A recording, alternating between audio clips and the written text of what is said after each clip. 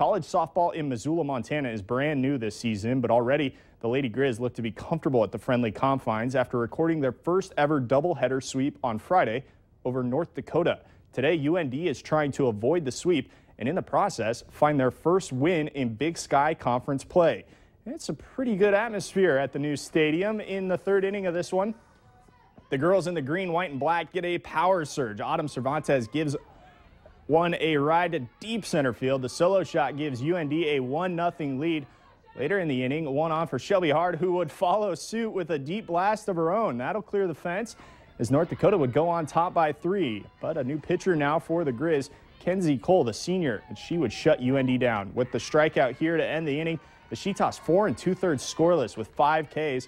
Bottom 4 now when the Grizzly Bats come out of hibernation. Ashland Lions with the single down the right field line. It would score Bethany Olay. Montana comes all the way back, earning the weekend sweep 4-3. The first Big Sky win will have to wait.